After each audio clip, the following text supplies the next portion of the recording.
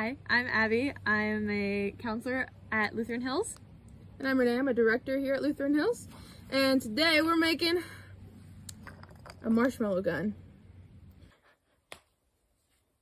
Oh! Oh!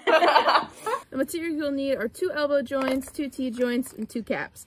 And then you'll need 5 3-inch long, which we're gonna cut. You can see 5 3-inch long tubes, 1 5-inch and 1 7-inch. Get a parent to help you. Yes. Don't do this on your own. This part will require parental supervision. Yes. We've cut them. Now they're really cool. We spray painted them too. Okay. And now we set it up. Ta-da! And put it together. Marshmallow gun. Look at it! Also a marshmallow gun, but smaller.